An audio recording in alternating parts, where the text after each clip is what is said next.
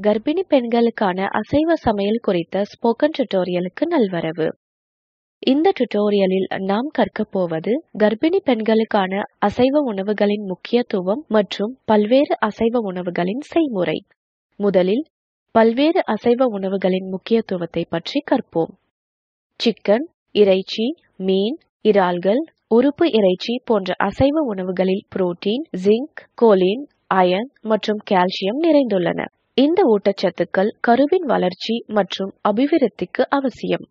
இவை குழந்தையின் மூளை வளர்ச்சிக்கும் தாயின் ஆரோக்கியத்தை பராமரிக்கவும் உதவுகின்றன.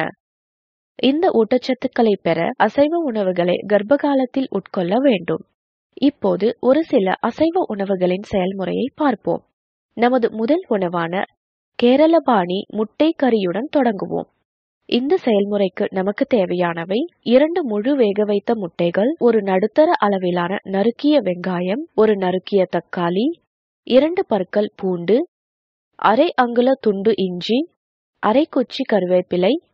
பின்வரும் ஒவ்வொன்றிலும் 1/4 தேக்கரண்டி கரம் மசாலா தூள், மிளகு தூள், காஷ்மீரி சிவப்பு மிளகாய் தூள், மஞ்சள் தூள், 1 மேசைக்கரண்டி நறுக்கிய கொத்தமல்லி இலைகள், 1 மேசைக்கரண்டி எண்ணெய் மற்றும் தேவைக்கேற்ப உப்பு.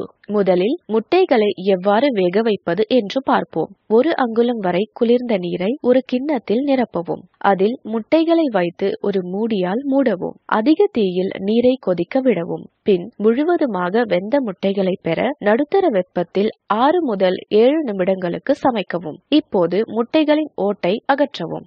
அடுத்து ஒரு கடாயில் எண்ணெயை சூடாக்கவும். இதில் இஞ்சி, பூண்டு, வெங்காயம் மற்றும் கருவேப்பிலையை சேர்க்கவும். குறைந்த தீயில் வெங்காயம் பொன்னிறமாக மாறும் வரை வதக்கவும்.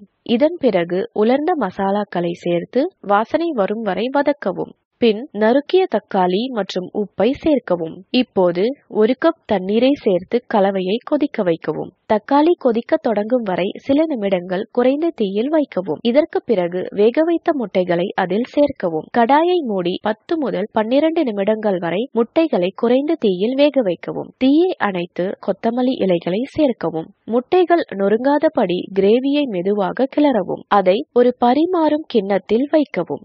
அடுத்து நமது இரண்டாவது உணவான சிக்கன் செட்டிநாடை பற்றி கற்போம். இதற்கு நமக்கு தேவையானவை 100 கிராம் சிக்கன் மார்பகம், 1 மேசைக்கரண்டி எண்ணெய், ஒரு பெரிய வெங்காயம் பொடியாக நறுக்கியது, ஒரு நடுத்தர அளவிலான தக்காளி, 1 லிருந்து 2 கருவேப்பிலை குச்சி இலைகள், ஒரு பிரிஞ்சி இலை. இதை ஊற வைக்க நமக்கு தேவையானவை 1/4 தேக்கரண்டி மஞ்சள் தூள், 1/4 தேக்கரண்டி மிளகாய் தூள், 1 மேசைக்கரண்டி இஞ்சி பூண்டு விழுது மற்றும் உப்பு தேவைக்கேற்ப. கிரேவிக்கு நமக்கு தேவையானவை அரை மேசைக்கரண்டி தனியா, அரை மேசைக்கரண்டி சோம்பு, 1 தேக்கரண்டி மிளகு, 1 தேக்கரண்டி சிவப்பு மிளகாய் தூள், 2 ஏலக்காய், 2 கிராம்பு, அரை அங்குலம் பட்டை மற்றும் 2 மேசைக்கரண்டி துருவிய தேங்காய். முதலில் சிக்கனில் மஞ்சள் தூள், மிளகாய் தூள், இஞ்சி பூண்டு விழுது மற்றும் உப்பை ஒன்றாக கலந்து ஒரு கிண்ணத்தில் ஊற வைக்கவும். அதை அறையின் வெப்பநிலையில் 30 முதல் 45 நிமிடங்கள் வரை வைக்கவும். குறைந்த தீயில் தனியாவை எண்ணெய் விடாமல் வறுக்கவும். 2 முதல் 3 நிமிடங்களுக்கு பிறகு மீதமுள்ள மசாலா பொருட்களை சேர்க்கவும். மசாலாக்களை வாசனை வரும் வரை வறுத்து பின் அதை ஒரு ஓரமாக வைக்கவும். பின்னர் தேங்காயை சில நிமிடங்களுக்கு வறுக்கவும். வறுத்த மசாலாக்கள் மற்றும் தேங்காயை ஆற வைக்கவும். 1 மேசைக்கரண்டி தண்ணீரை சேர்த்து ஒரு அம்மி அல்லது மிக்சியை பயன்படுத்தி அவற்றை ஒரு விழுதாக அரைக்கவும். இந்த விழுதை ஒரு ஓரமாக வைக்கவும். தக்காளியை ஒரு மிக்சியில் அரைத்து கூழாக்கவும். இப்போது ஒரு கடாயில் எண்ணெயை சூடாக்கி வெங்காயத்தை சேர்த்து பொன்னிறமாக மாறும் வரை வதக்கவும். சிக்கனை சேர்த்து மீண்டும் 4 முதல் 5 நிமிடங்களுக்கு நடுத்தர தீயில் வதக்கவும். அரைத்த தக்காளி விழுது, மஞ்சள், உப்பு மற்றும் மிளகாய் தூளை சேர்க்கவும். எண்ணெய் பிரியும் வரை சமைக்கவும். இதன் பிறகு அரைத்த விழுது மற்றும் கருவேப்பிலையை சேர்க்கவும். இந்த கலவையை 2 முதல் 3 நிமிடங்களுக்கு வதக்கவும். 1/4 கப் நீரை ஊற்றி சிக்கன் வேகும் வரை மூடியபடி சமைக்கவும். கிரேவி கெட்டியாகும் வரை குறைந்த தீயில் வைக்கவும். கருவேப்பிலையை சேர்த்து பரிமாறவும். இந்த உணவை மட்டன், உறுப்பு இறைச்சி, இறால் அல்லது மீன் ஆகியவற்றையும் பயன்படுத்தி தயாரிக்கலாம் என்பதை நினைவில் கொள்ளவும். இப்போது மூன்றாவது உணவை பார்ப்போம். சிக்கன் கல்லீரல் சுக்கா. இந்த உணவிற்கு தேவையான பொருட்கள் 100 கிராம் சிக்கன் கல்லீரல், ஒரு பொடியாக நறுக்கிய வெங்காயம், ஒரு நறுக்கிய தக்காளி, 6 பற்கள் பூண்டு, 1/4 அங்குலம் இஞ்சி, 2 மேசைக்கரண்டி பொடியாக நறுக்கிய கொத்தமல்லி இலைகள், 1 மேசைக்கரண்டி எண்ணெய், உப்பு சுவைக்கேற்ப மற்றும் 1 மேசைக்கரண்டி எலுமிச்சை சாறு.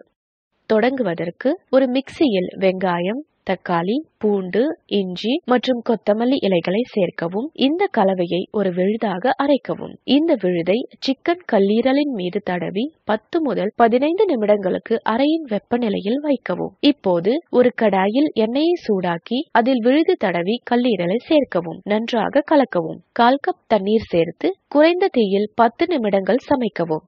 இதற்கு பிறகு தீயை அதிகரித்து நன்கு சமைக்கவும். நன்கு சமைத்ததும் தீயை அணைக்கவும். ஆறியவுடன் எலுமிச்சை சாறு சேர்த்து கழுவிய நறுக்கிய கொத்தமல்லி இலைகளுடன் பரிமாறவும். இந்த உணவிற்கு நீங்கள் ஆட்டின் கல்லீரலையும் பயன்படுத்தலாம். அடுத்த உணவு கீரை கறியில் மீன்.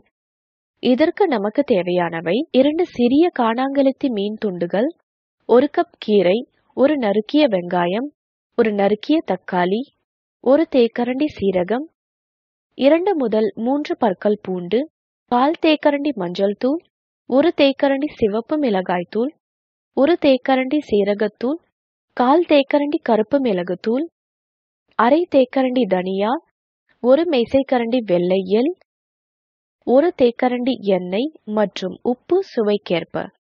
காணாங்கெளுத்தியை கழுவி சுத்தம் செய்து 2 பகுதிகளாக வெட்டி ஓரமாக வைக்கவும். ஒரு கடாயில் எண்ணெயை சூடாக்கி சீரகத்தை சேர்க்கவும். அது வெடித்ததும் கீரையை சேர்த்து 1 நிமிடம் சமைக்கவும். இப்போது ஆற வைக்கவும். அடுத்து சமைத்த கீரை, தக்காளி மற்றும் எள்ளை ஒரு மிக்சியில் சேர்த்து அரைக்கவும். ஒரு கடாயில் எண்ணெயை சூடாக்கி அதில் நறுக்கிய வெங்காயத்தை சேர்க்கவும். வெங்காயம் இளஞ்சிவப்பாக மாறியதும் நறுக்கிய பூண்டை சேர்த்து பொன்னிறமாக மாறும் வரை வதக்கவும். அனைத்து உலர்ந்த மசாலா பொருட்களையும் சேர்த்து அவற்றின் வாசனை வரும் வரை வதக்கவும். இப்போது அரைத்த கீரையை சேர்த்து சில நிமிடங்களுக்கு சமைக்கவும். அடுத்து மீன் துண்டுகளை சேர்த்து நன்கு சமைக்கவும். இப்போது 1/4 கப் தண்ணீர் மற்றும் உப்பை சேர்க்கவும். 5 முதல் 7 நிமிடங்களுக்கு மூடியபடி சமைக்கவும். மூடியை திறந்து நடுத்தர தீயில் 15 நிமிடங்களுக்கு சமைக்கவும். பின் சூடாக பரிமாறவும். இந்த செய்முறைக்கு உள்ளூரில் கிடைக்கின்ற எந்த மீனையும் பயன்படுத்தலாம் என்பதை நினைவில் கொள்க. இறுதியாக இறைச்சி உருண்டைக்கறியை எப்படி தயாரிப்பதென கற்போம். இந்த செயல்முறைக்கு நமக்கு தேவையானவை 100 கிராம் கொத்திறைச்சி கறி, ஒரு பொடியாக நறுக்கிய வெங்காயம், ஒரு நறுக்கிய தக்காளி, 1/2 மேசைக்கரண்டி இஞ்சி விழுது, 1 மேசைக்கரண்டி பூண்டு விழுது, 1 மேசைக்கரண்டி கரம் மசாலா, 1/4 கப் புதிய கொத்தமல்லி இலைகள் மற்றும் உப்பு சுவைக்கேற்ப. கிரேவிக்கு 1 மேசைக்கரண்டி எண்ணெய், ஒரு பொடியாக நறுக்கிய வெங்காயம், 1 மேசைக்கரண்டி பூண்டு விழுது, 1/2 மேசைக்கரண்டி இஞ்சி விழுது, 1/2 தேக்கரண்டி சீரகப்பொடி, 1/4 தேக்கரண்டி மஞ்சள் தூள் மற்றும் 1/2 தேக்கரண்டி மிளகாய் தூள், கரம் மசாலா மற்றும் தனியா பொடி ஆகியவை 1/2 தேக்கரண்டி. ஒரு பெரிய நறுக்கிய தக்காளி மற்றும் உப்பு சுவைக்கேற்ப. தொடங்குவதற்கு கொத்திறைச்சி கறியை கழுவி ஒரு மெல்லிய துணியால் நன்கு துடைக்கவும். இப்போது ஒரு பாத்திரத்தில் கொத்திறைச்சி கறி மற்றும் நறுக்கிய வெங்காயத்தை கலக்கவும். இஞ்சி பூண்டு விழுது, கரம் மசாலா, கொத்தமல்லி இலைகள் மற்றும் உப்பை சேர்க்கவும். இந்த கலவையை 6 சமமாக பாகங்களாக பிரித்து உருண்டைகளாக பிடிக்கவும். ஒரு கடாயில் எண்ணெயை சூடாக்கி மீதமுள்ள நறுக்கிய வெங்காயத்தை சேர்க்கவும். வெளிர் பழுப்பு நிறமாக மாறும் வரை அதை வதக்கவும். இஞ்சி பூண்டு விழுதை சேர்த்து சில நிமிடங்களுக்கு வதக்கவும். அனைத்து பொடி செய்யப்பட்ட மசாலா பொருட்களான தனியா பொடி, சீரகத்தூள், சிவப்பு மிளகாய் தூள், கரம் மசாலா மற்றும் மஞ்சள் தூள் ஆகியவற்றை சேர்க்கவும். இதை 2 - 3 நிமிடங்களுக்கு வறுக்கவும். தக்காளியை சேர்த்து 2 முதல் 3 நிமிடங்களுக்கு வதக்கவும். பின்னர் மசாலாவில் 1/2 கப் தண்ணீர் மற்றும் உப்பை சேர்க்கவும். இந்த கட்டத்தில் மெதுவாக இறைச்சி உருண்டைகளை சேர்த்து குறைந்த தீயில் வைக்கவும். 5 நிமிடங்களுக்கு பிறகு மெதுவாக கிளறி இறைச்சி உருண்டைகள் வேகும் வரை சமைக்கவும். பின் சூடாக பரிமாறவும். இந்த உணவை தயாரிப்பதற்கு கொத்திய சிக்கனை கூட நீங்கள் பயன்படுத்தலாம். இந்த உணவுகள் அனைத்திலும் பின்வருபவை நிறைந்துள்ளன: protein, omega 3 fatty acids, vitamin A, vitamin B12, folic acid மற்றும் அயர்ன், ஜிங்க், மெக்னீசியம், சல்ஃபர் மற்றும் கோலின். இத்துடன் இந்த டுட்டோரியலின் முடிவுக்கு நாம் வந்துவிட்டோம். இந்த டுட்டோரியலை தமிழாக்கம் செய்தது ஜெயஸ்ரீ, குரல் கொடுத்தது ஆர்த்தி. கலந்து கொண்டமைக்கு நன்றி.